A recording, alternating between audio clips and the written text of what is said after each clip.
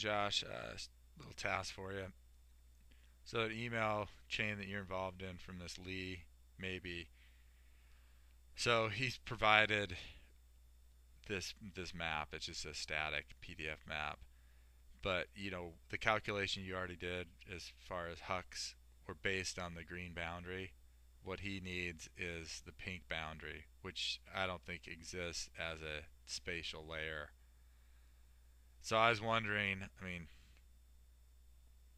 just in really rough terms, if you could just use this and just draw a quick and dirty line in, as a shapefile, create a new shapefile that's that pink line, and then do your Huck 8 estimation magic.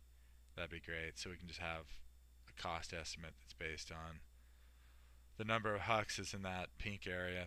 Let me know if you have any questions. Appreciate it. Thanks.